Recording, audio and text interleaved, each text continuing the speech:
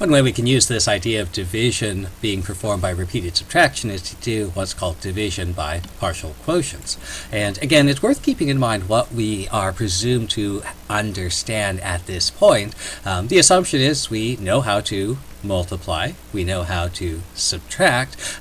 We don't necessarily know any division facts, we don't necessarily know the standard algorithm, but we do know that division is a matter of finding how many times a divisor will add to the dividend, and so we can answer it by finding how many times we can subtract the divisor. So one thing we can do to improve our process is to subtract large multiples. But unfortunately, identifying these multiples can be difficult. But one of the things we can do is we don't have to find the right multiple. We don't have to find the perfect multiple, but we can use what's called chunking to avoid a multiple that works. And this is the basis of our division by partial quotients. So, for example, let's take the problem 3010 divided by 86. And again, part of the thing to keep in mind here is we're introducing this problem long before we introduce anything called the standard algorithm for division.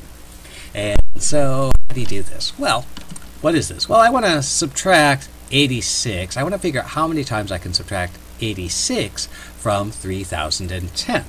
And so what I might not want to do is subtract 86 over and over and over again. But here's some easy multiples I can find. 86 times 10 is 860, and 86 times 100 is 8,600. Well, I obviously can't subtract this much. This is way too big, but I can certainly subtract 860. And so what I'm going to do is I'm going to keep track of how many 86s I've subtracted. So I have my initial dividend, and I'm going to subtract 860. That's 10 86s, and I have this left. And, well, how about that? I can subtract another 860, and that's another 10.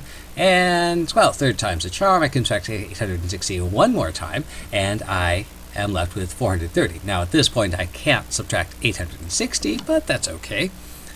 I can start by subtracting 86. Now, here's where it's useful to do things like remember how we can find subtractions. 86, well, I might say this is 100, subtract 100, and then return 14, because from 86 to 100 is 14. So I'll subtract 100, add back 14. My next subtraction, I can still subtract 86. I'll subtract 100 and add back 14, and I can do those subtractions relatively quickly. And my quotient is just going to be how many 86s I've subtracted altogether.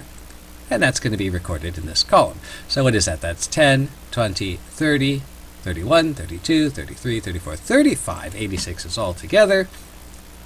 And there's my quotient. Well, let's do a 3-digit number. Again, we don't know yet at this point how to how to apply the standard algorithm. This is a 4-digit dividend divided by a 3-digit divisor. I don't know how to apply the standard algorithm. I haven't yet learned that at this point, but that's okay because I know that division is a repeated subtraction.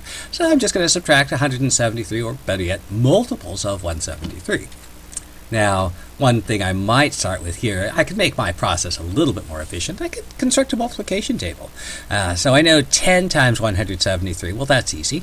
And maybe I know how to multiply. Well, if I double to get 20 173s, well, that's this many.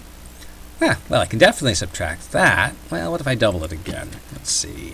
So, again, doubling again, that's 40 of these. That's 6920. Well, I could definitely subtract this many.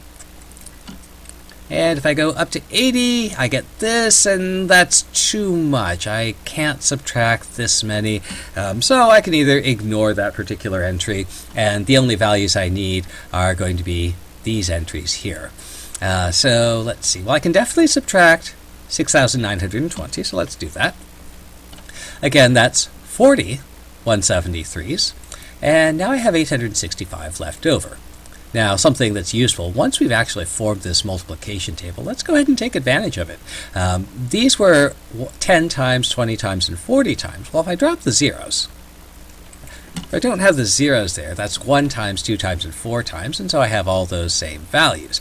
So I can either have the zeros and have the numbers there, or if I don't have the zeros, I have the numbers there. More pragmatically, I might actually have started with this table and noted that if this is 1 times, then 10 times is 1730, 100 times 17,000, and so on.